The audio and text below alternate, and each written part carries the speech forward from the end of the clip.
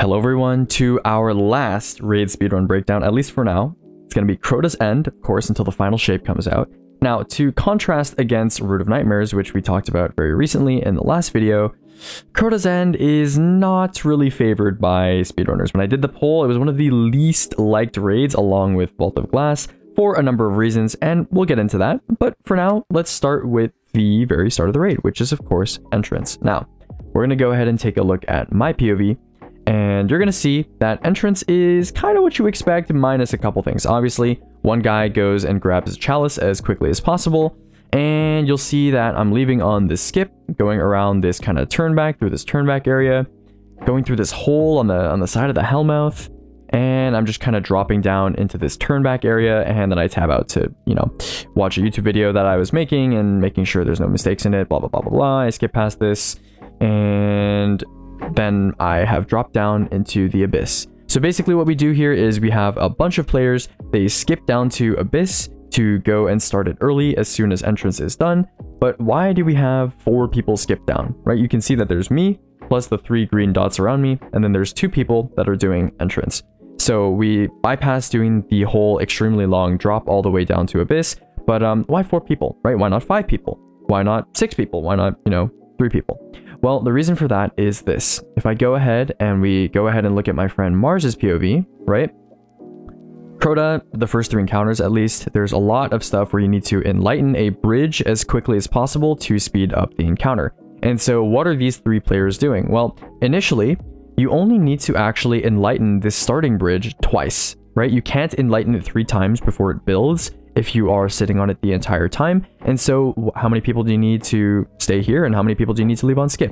You start entrance with 3 people. The guy that has his chalice filled up right away can go skip, and the other 2 people, they have to stay.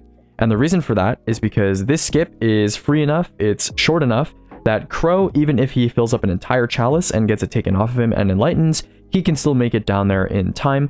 Whereas his remaining 2 teammates, one of them has to hold the chalice, and the other one has to take the chalice off the guy that's holding the chalice. So in this case, Hashira and Mars are chilling here. You might also see that Hashira is on Trinity Ghoul and Mars is on the 4th Horseman. And the reason for that is because the 4th Horseman is, as you can see, to kill the Knight, and the Trinity Ghoul is to kill the ads. But you might be wondering, why do they even bother killing these ads quickly if, if they're just kind of waiting for their chalices to fill up? Why take the, why bother with this? Well, the reason for that is because this is something that a lot of people don't know when I talk to them. That was discovered pretty early on in the raid, and that is that killing ads speeds up filling the chalice by a lot, okay? I'm pretty sure the default, fill time for a chalice is around 25 seconds. You can speed that up in very ad-dense encounters down to like 9 or 10 seconds if your team is killing ads very, very quickly. So you'll get to see that when we reach an encounter like Bridge. I'll show you a chalice that fills super, super fast when there's a lot of ads and big ads like, barrier champions, for example, that are being nuked at a very fast rate. Now, as for entrance, the only remaining thing here is that Hashira has, created a Wanderer Tangle, and he's grappling to the top of this drop for some reason. And the reason for that is because there is a checkpoint after entrance completes that needs to be hit. It's this drop checkpoint right here. And so Hashira is just doing that so that as soon as he hits that checkpoint, you'll see the objective pop in the top left, and then Mars opens her inventory real quick. And you'll see that right about now, they'll get joining allies to the first encounter, right? So another question you might ask is, why not have multiple people stay behind to make sure the ad clear is really, really perfect as fast as possible instead of having a bunch of people skip to Abyss? And the reason for that is because joining allies in Destiny 2 takes around 10 or 11 seconds, right? You have the 5 seconds of the timer ticking down, or 6 seconds of the timer ticking down, and then you have like 5 seconds or so of just being black screen, no matter how good your PC is. And so because of that, the first 11 seconds of Abyss, anybody that's staying back during entrance is going to be doing nothing in Abyss for the first 11 seconds. And the first 11 seconds of Abyss are pretty important because we use them to scout out preserves. We use them to start moving the chalice around. So, excuse me, it's very important that we have as many people down there as possible to get all of these things, get the ball rolling as quickly as possible. But that's it for entrance. We talked about killing stuff with the chalice to speed stuff up. We talked about multiple people leaving on 0-1 or entrance skip. And we talked about, of course, the drop checkpoint. So let's move on to Abyss. Now, Abyss is going to take some explanation because Abyss is kind of annoying, and you'll get to see why Abyss is such an annoying encounter to speedrun, but why it's also home to some very unique strategies. So right here, right off the bat, I'm going to make a Wanderer Tangle. Now, I mentioned Hashira making a Wanderer Tangle on entrance. And the reason why Wanderer Tangles are used in this encounter, as well as the next encounter, is because when you are burdened, aka holding a relic, or maybe you have Weight of Darkness, so you can't activate your glide, you can't well skate too easily, right? You're not able to basically activate your second jump. A Wanderer Tangle is a great way to traverse an encounter like this, right? So I'm holding a Wanderer Tangle, I pick up a chalice, I throw it, and a bunch of my teammates grapple onto it, and we go absolutely flying over all of these preserve locations. So right now, I want to talk about, when it comes to speedrunning, we've talked about approaching encounters as a series of objectives that need to be met. In this encounter, you need to dunk into, I think, 5 separate preserves, and then, only then, can you enlighten the top plate and start building the bridge at the end of Abyss. So let me go ahead and visualize this for you, and that will help you kind of understand why this encounter is so hated and also kind of unique in terms of speedrunning. This encounter is one of the most RNG heavy encounters in speedrunning Destiny 2, period. Okay? If you want optimal routing, it's like 2 out of I think it was 20 plus permutations that can occur during this encounter that are optimal routing. What is optimal routing? It's when you have a bunch of preserves that are very, very tightly packed together. Okay? Now, the thing about preserves is that they follow certain rules. They can't be right next to each other, for example, but they also can't be extremely, extremely far apart. So for that reason, you can kind of predict which preserves you need to scout ahead of time to talk to your teammates. And if you aren't already aware, I've talked about scouting before, but the second this encounter starts, you can go up to any of these zones and check what zones, what specific lanterns, let's say, have the preserve spots next to them. So maybe it's going to be 4, 7, 10, 12, 15, right? That's a possible chain, for example, right?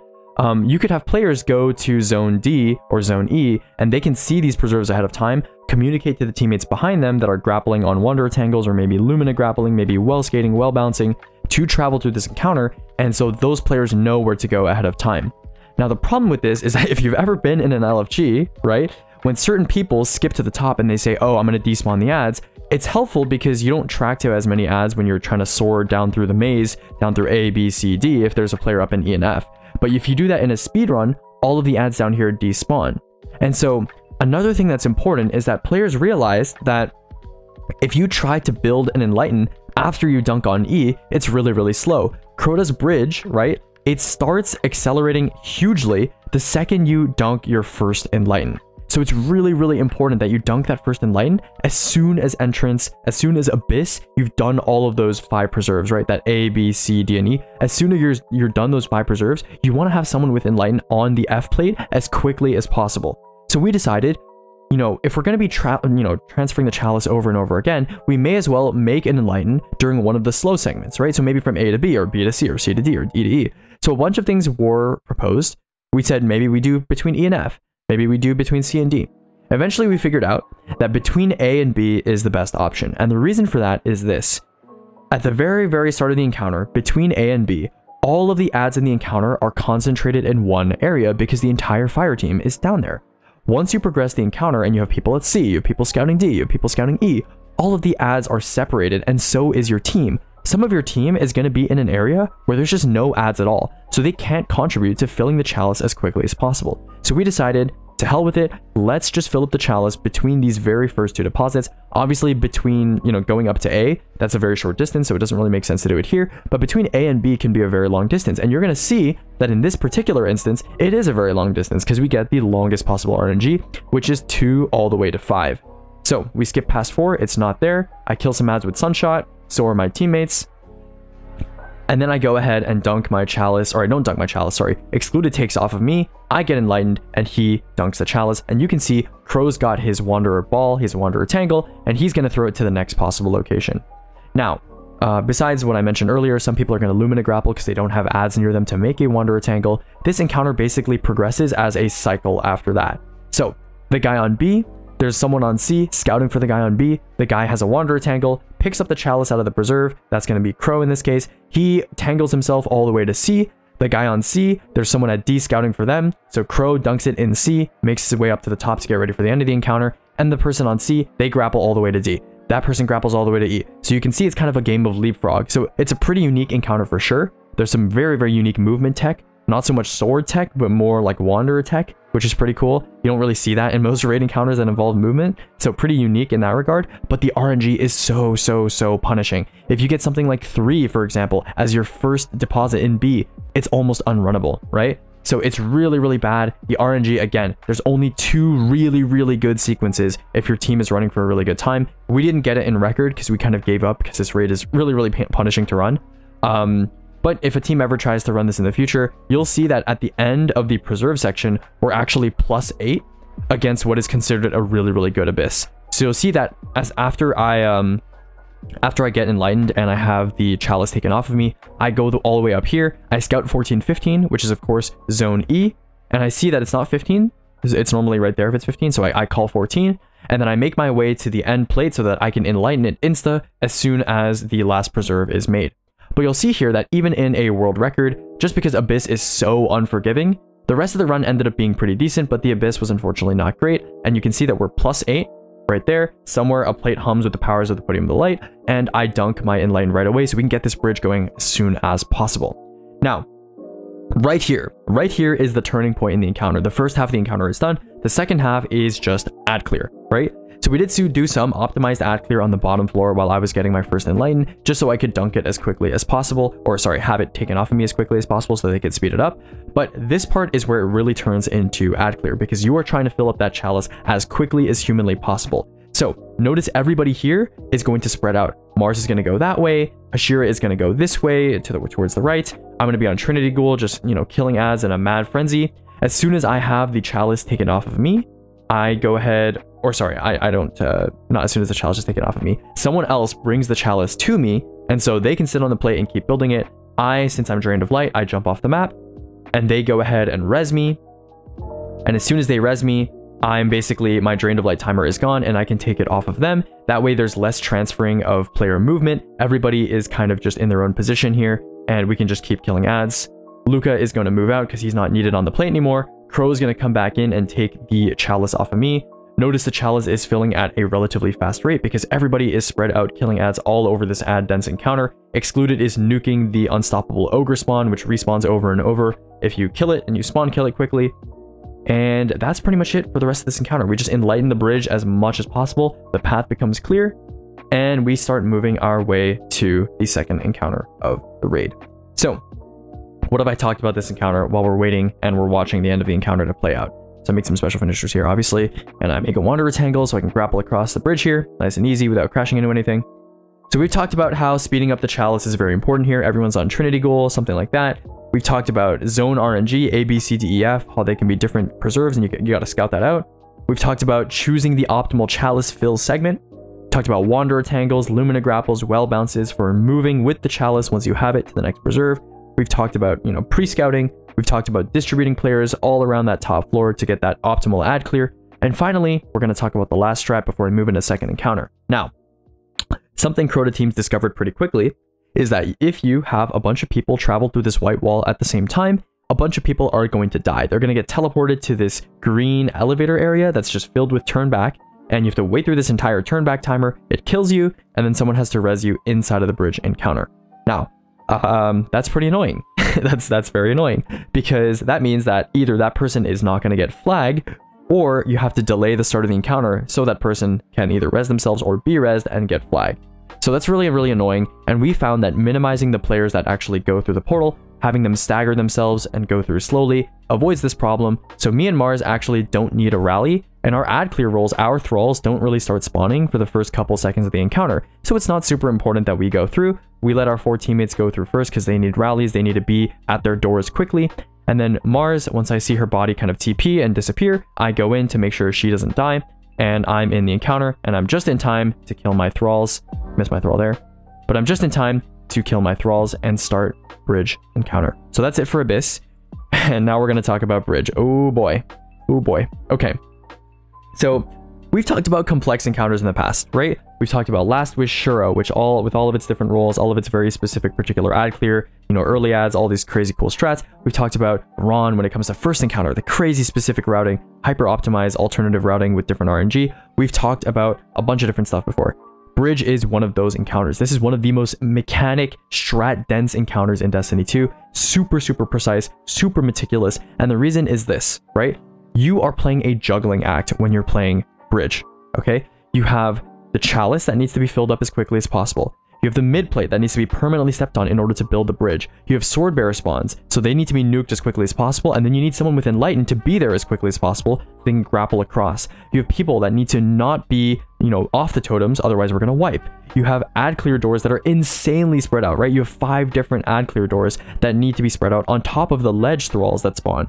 So you have a bunch of things that need to be rotated, all while you're juggling hot potato, you're moving this chalice between every single member of the team so that they can get enlightened, right? So this is absolutely crazy. I made a spreadsheet to track bridge rolls one time, and it was just a complete mess to look at. And Bridge, you know, because during the Crota's End speedrun tournament, if you haven't watched that, there was a bunch of new teams that were asking kind of how to do Bridge. People were spending weeks and weeks practicing this encounter because of how complex it is. And so I made this kind of guide on how to do Bridge, right? And if you look at it, it is just insanely detailed, right? We have every single player as represented as a letter here, and you know, the chalice is in red, and you just have this, like, you know, 20-step process on how you move all the players individually from room to room, from door to door, from plate to plate. So it's absolutely insane how meticulous the strategy is here, but I'm not going to go into the hyper specifics. I'm just going to explain kind of what we do to actually speed up the encounter as quickly as possible with the main strategies.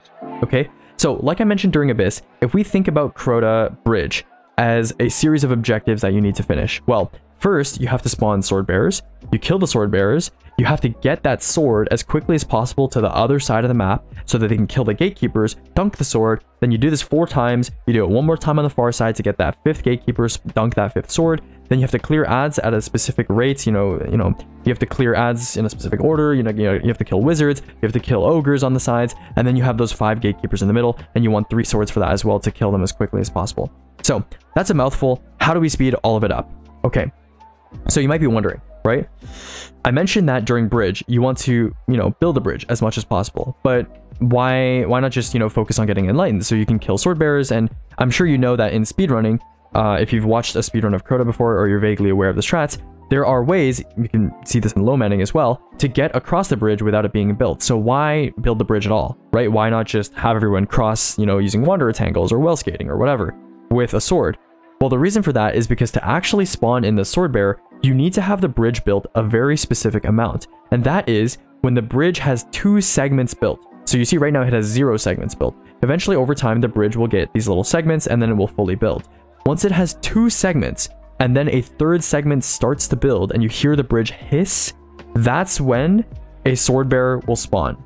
Okay, there's a couple other conditions that need to be met, but at the very start of the encounter, that's when a sword bearer spawns. Okay, in the meantime, we have 1 person enlightening the bridge, not 2. And the reason is we need Crow. Crow is the first person to get enlightened. Or sorry, he's the second person to get enlightened. And we need his enlighten in order to do something later on in this encounter, which I'll explain. But in the meantime, just know that we're building the bridge up to that, that 2 segment plus that 1 last segment with that hiss, and we're looking for a sword bearer. This encounter is kind of hard to explain because everything is calibrated, right? We spent so much time figuring out who should get the chalice, how many enlightens should we do, when should we be moving players to certain locations, right? All while doing this optimal ad clear, right? Excluded is on left door, just nuking the champs. Luca is on right door, just nuking the champs.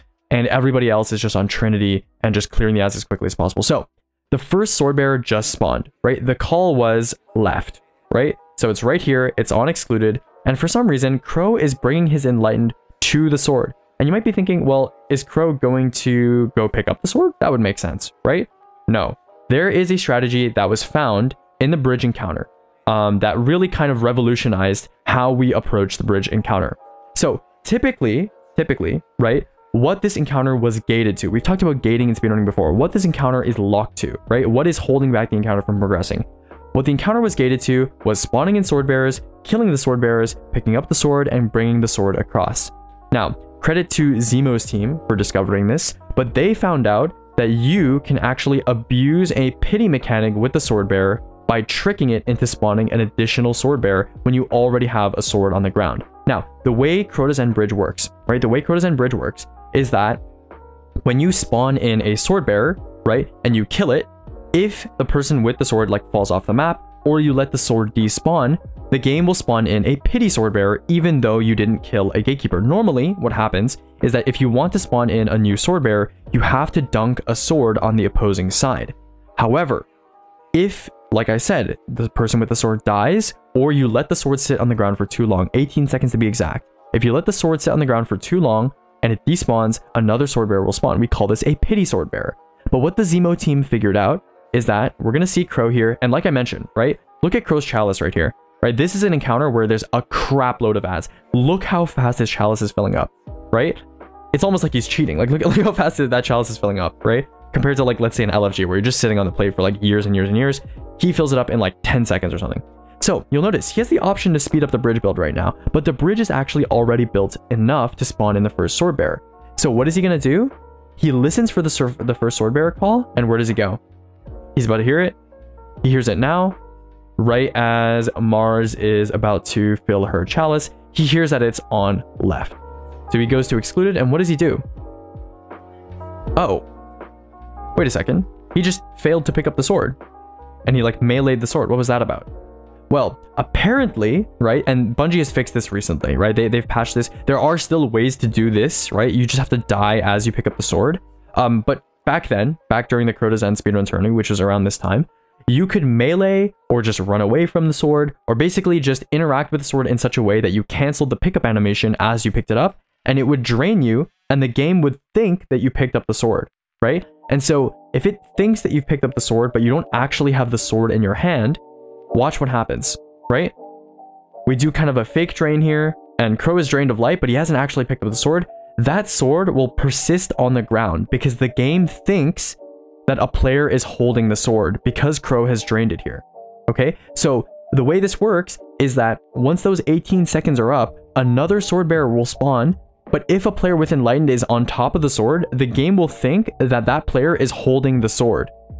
And so it won't despawn the sword, but because no one is actually holding the sword, it will still spawn in another sword bearer, right? So very, very interesting, interaction and mechanics here. I don't think I've explained it that well. If you're interested in kind of understanding how it works, there's a Crota's End, speedrun doc in the speedrun panel. You can kind of read this kind of couple paragraphs here. I think it explains it more eloquently than I just did. But just know that people call this sword duping. It's not actually duping. What you're doing is you're spawning in a pity sword bearer despite having an extra sword on the ground. Okay, so this kind of flipped the entire idea of Crota's End Bridge. Instead of it now being, how quickly can you get someone across to, slam on the gatekeeper, you have an extra sword, and so someone is going to have a sword and be waiting up top for the gatekeeper to spawn.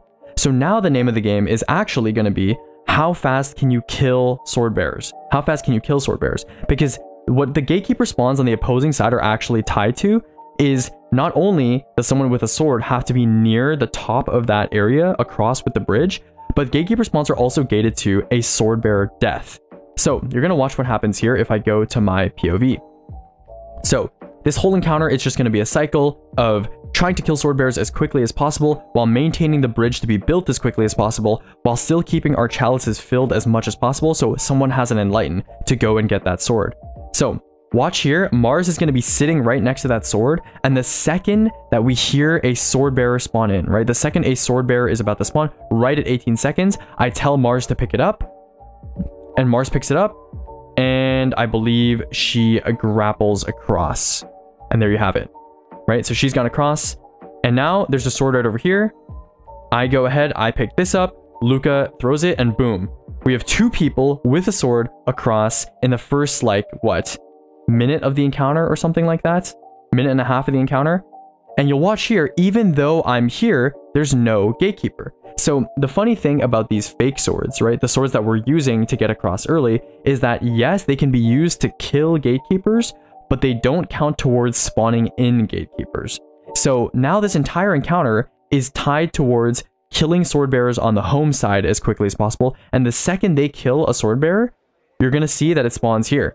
So right here, the gatekeeper spawns in here. That's because they killed the sword bearer on their side. Okay, so the fake sword bearers, they don't count towards killing, towards spawning in the gatekeepers, but you can use their swords to kill the gatekeepers. Now, this is, I'm not doing a very good job explaining this, but I hope that kind of makes sense.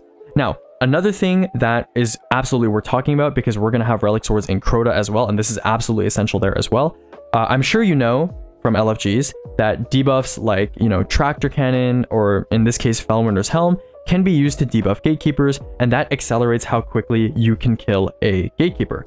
However, I bet you didn't know that there's certain buff stacking that you can use to kill gatekeepers as well. And basically the way this works is we discovered that if you stack Radiant, not Well of Radiance Radiant, but normal Radiant, like, you know, Torches Radiant.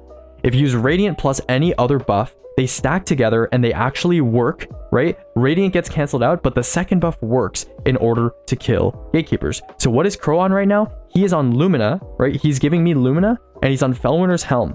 And he is killing an ad with Felwinter's Helm near the gatekeeper to do a 30% weaken, aka like a tractor level weaken to the gatekeeper, and also giving me Lumina and Radiant using Ember of Torches, so I can basically 4-hit, or in this case, I think 5-hit this guy, because I ran out of debuff towards the end. Okay, so this is really, really important because it speeds up the gatekeeper kill, which is another thing that this encounter is gated to. So I'm going to go ahead and I'm going to call dunk as soon as I dunk this sword, and that notifies my teammates that are on the other side right now to go and look for sword bearers, because the second you dunk a sword, that is when a sword bearer will spawn on the opposing side. You see Excluded has just arrived, and the second they kill the associated sword bearer, a gatekeeper is going to spawn up top on this side. And now you'll see another thing that we do is we recross back to the original side of bridge, because we're spending an extra player that needs to come to this side with the fake sword, because we actually have, you know, more than 5 swords here. We have 6 swords that are crossing, right? Because we have an extra player, my role has to actually go back across by grappling across here, tangling across, and now I help out on this final section in terms of killing sword bearers quickly. So right here, I'm waiting out. My teammates are going to tell me if a sword bearer is about to spawn.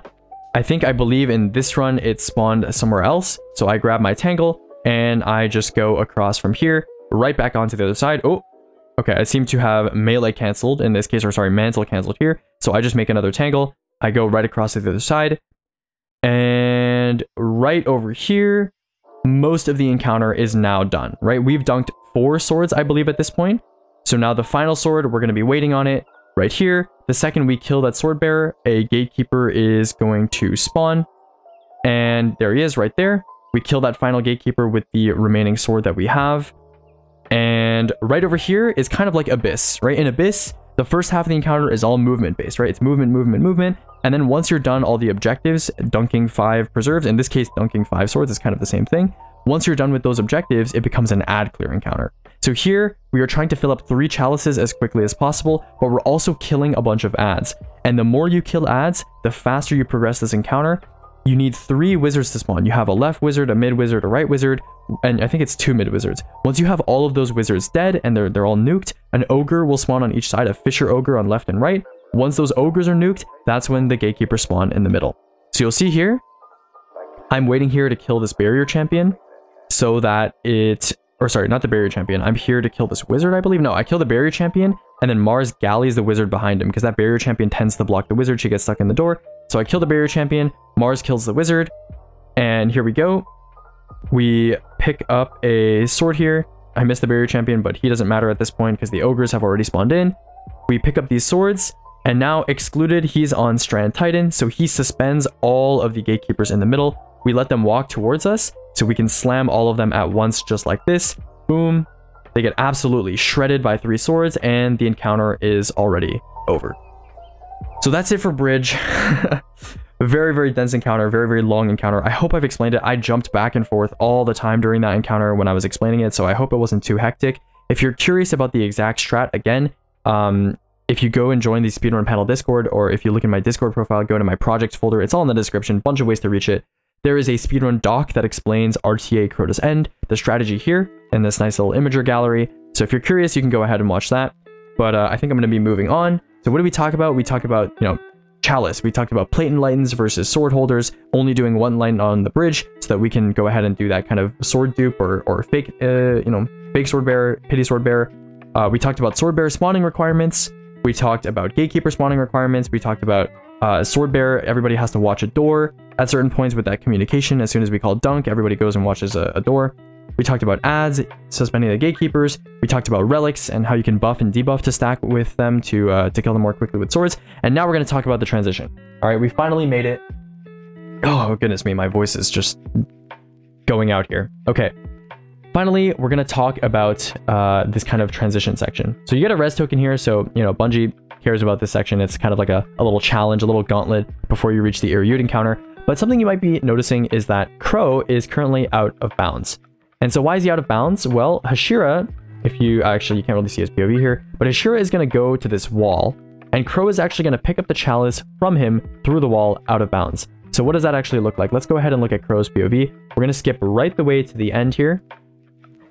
So towards the end of this, Crow goes ahead, he kills his ogre with Parasite, and now he's going to make his way up this nice route here. He's going to do a little well bounce to get out of bounds above the bridge final door.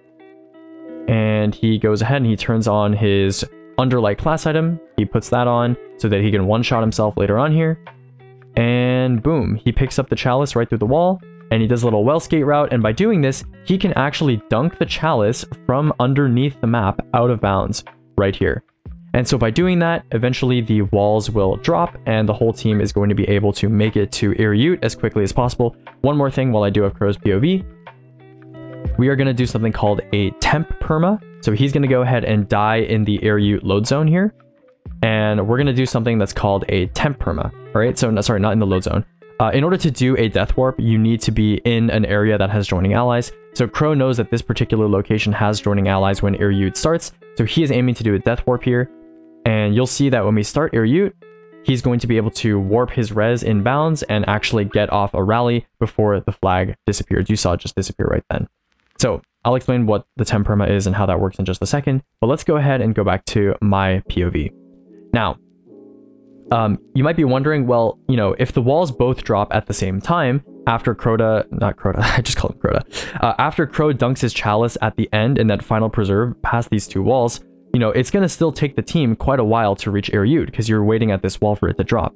So what do? Well, you can actually use Needle Storm through these barriers, and some of your projectiles, if you look at just the right angle, will pierce through and kill the Shriekers, which will allow you to travel through one of the barriers ahead of time, and that basically allows the team to reach the Iriyut encounter just a little bit faster. So, right over here, I'm going to do something called a temp perma. Now, we've talked about perma flags in previous raids. Basically, they're flags that exist throughout the duration of the encounter. You can rally to them at any time. You can still only rally once, but basically you can rally whenever you want. The game does not delete the flag while the encounter is going on.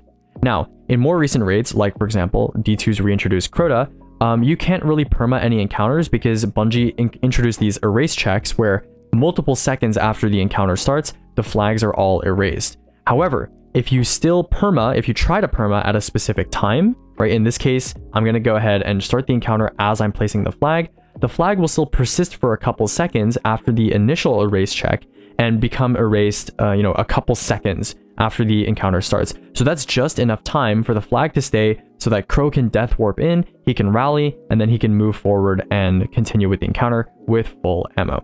So that's why we kind of do that temp perma start. And now we're going to talk about Iriyut. So that's it for bridge. That's it for that hallway transition. Let's talk about the first boss encounter of the raid. Now, Iriyut has been kind of butchered. The reason why a lot of teams stopped running Crota, including teams that wanted to run Crota for a better time after the tournament ended, was because Bungie kind of butchered Iriyut. First of all, you can't grab the chalice through the floor anymore, right? You can't grab the chalice through the floor anymore. That happens, I believe, you know, right before, I think, the tourney ended. Yeah, that happened right before the tourney ended. Bungie patched it out. You used to be able to grab the chalice through the floor, pick it up early, and have someone blink into the right towers so that they could kill those ads quickly and, you know, kill the wizards, right? That's no longer possible. So now what you do is, instead of having that be a thing, you have a bunch of people on Stasis Warlock, and in this case, the person on Blink would normally blink through this barrier and kill these ads, just in there, like with them. But we discovered that you can kind of just, you know, shoot Galley through the floor here. And by shooting Galley through the floor, you can kill a lot of these ads.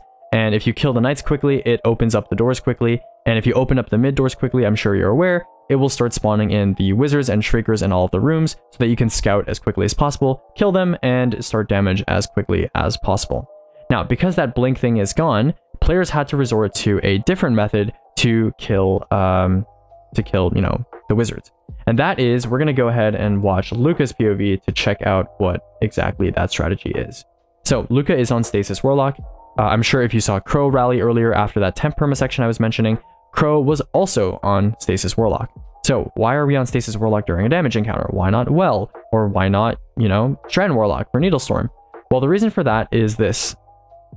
Before Bungie patched this, you could actually squeeze your Winter's Wrath projectiles through these green barriers in order to kill the wizards. So Luca notices here, he has 2 wizards. He's looking at his radar. He doesn't see any Shrieker vehicle circles. So he just goes ahead and he kills his wizards. So his wizard moves out. He one-shots it. He has Ballador's Wrathweavers on so that his shockwave does more damage. It one-shots the wizard.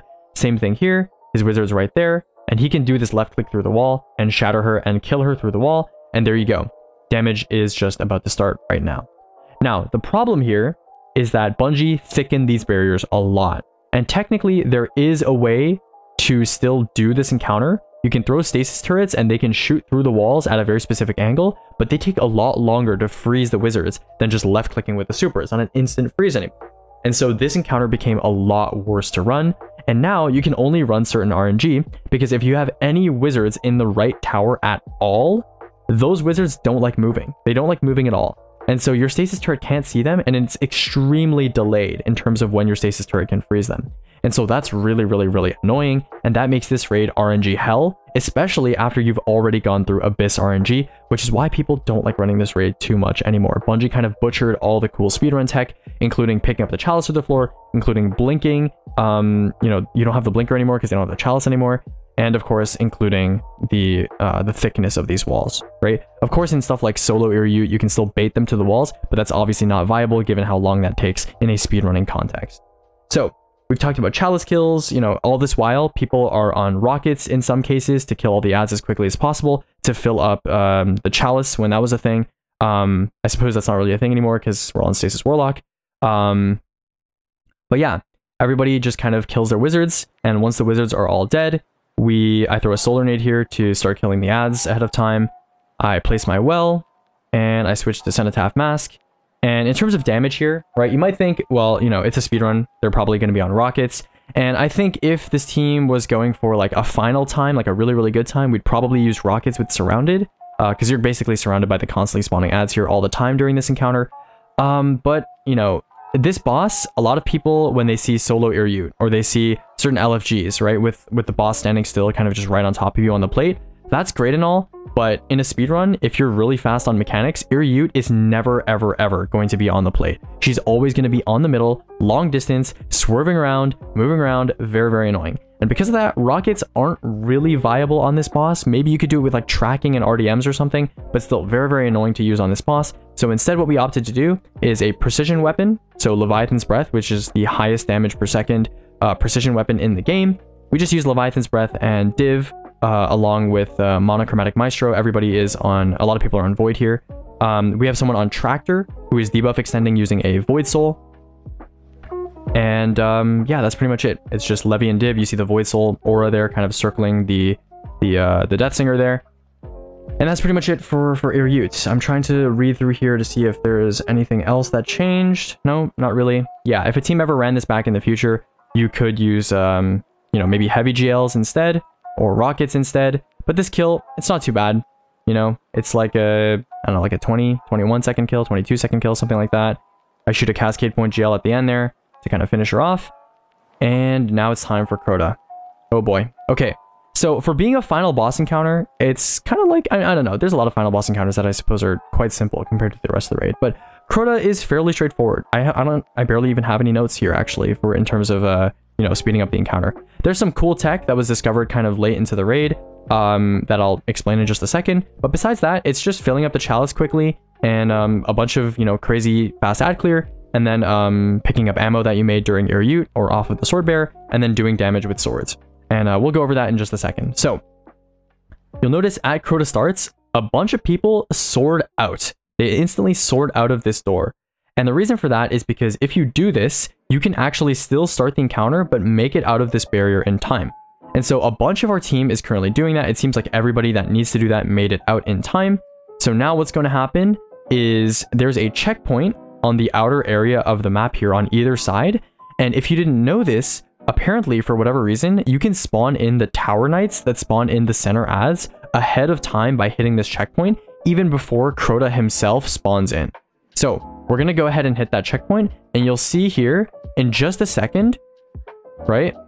These knights have already spawned in, and Crota has literally just spawned in, like behind us. That glowing green that you see on the edges of my screen just now, that was Crota spawning in, and the knights have already spawned in, right? So we're killing them ahead of time. I'm using my dead weight to kill them, right? And then you'll see all these mid-ads are already spawning in, and Crota has just barely started moving, right? So I'm on Chaos Reach here. I'm killing all of these ads. We're on Arc because this season had Monochromatic Maestro, which means if you do arc damage, you boost your arc sword damage. And in this case, I was on Bequest with Surrounded, not to spoil anything too soon, but we kill all these ads as quickly as possible. And then Crow, whose POV we're going to watch right over here, he is our Chalice holder. He is important to watch here. He's going to pick up the Chalice as soon as it spawns in. And sorry, the second it spawns in, he's going to call kill. And the reason why he does this is because all of the people that are in the left and right chambers with all of these Orange Bar Knights and all of these Acolytes, they're using Galahorn to kill the ads as quickly as possible.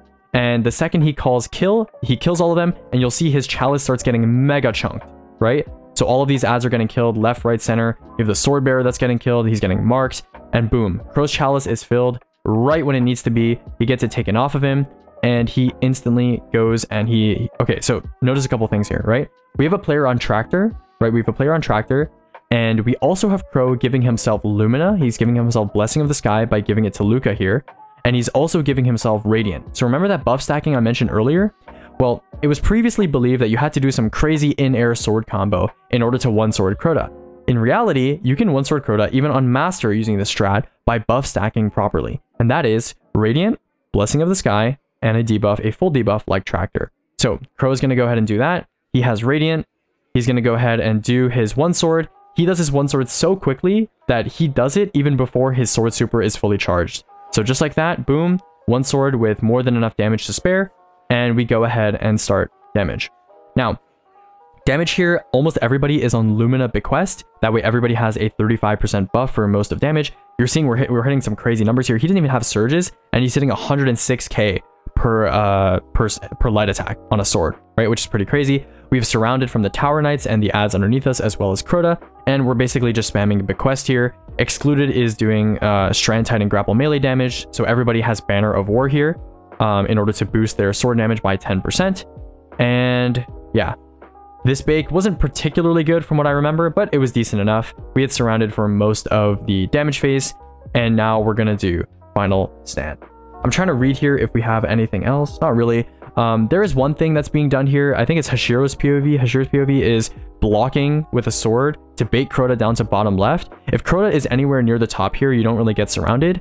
And he can kind of slip and slide out of the person doing the one sword, and that can be the end of a run, obviously, right? So we kind of bait Crota down to this bridge area so that he is in a good spot. Crow tries to place his well on his head so it doesn't break. Doesn't work out too well because Crota moves around. And now everyone switches to Horseman and Bequest to do some Horseman chunking here. There you go, Horsemaning. And we just kind of Bequest him to death. And that's it for Crota. I feel like I didn't do too much of a good job explaining the strats here, but I don't know. It's kind of a dense raid when it comes to bridge. That really took the wind out of me, I suppose.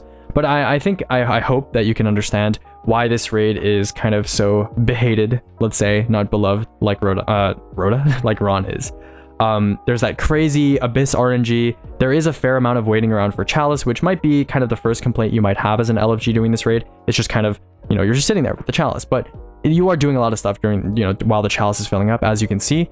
For example, during Crota, you're sorting out. During Bridge, you're clearing a lot of ads and kind of transferring stuff around and sword duping and whatever it is. So in speedrunning, it's not so much the Chalice, but it is really just the really punishing RNG, right? You have Abyss, which has crazy annoying RNG. You have Bridge, which is a very difficult to execute and counter. You have Irriute, which has the worst raid RNG, I think, of any raid in this game, any raid encounter in this game. And then Crota, I mean, the sorting out thing can be kind of annoying, but that's mostly consistent. So that's pretty much it for Crota. I think I'm completely out of breath now. I think I'm going to go make food. I am starving and very thirsty. I hope you guys enjoyed watching this Crota's End speedrun breakdown. This was barely a sub 10. This raid could go down to like a 920 with a really, really good time. Like you saw that Abyss split as well as the slightly bad reviewed RNG. But I don't think any team is going to run this anytime soon just because of how annoying it is in its current state. Thanks, Bungie, for patching out, you know, kind of the fun skip stuff that we were doing. But that's all right. It is what it is. Next up on the channel, I think I'm going to be doing exotic builds. So look forward to that, I suppose. I'm going to be redoing my exotic armor tier list in the form of just ranking builds, straight up builds, not just armor. And so yeah, I'm looking forward to that. And we're going to do dungeons at some point, but not yet. In the near future. So stay posted. Yeah, I'll see you guys later. Thanks for watching.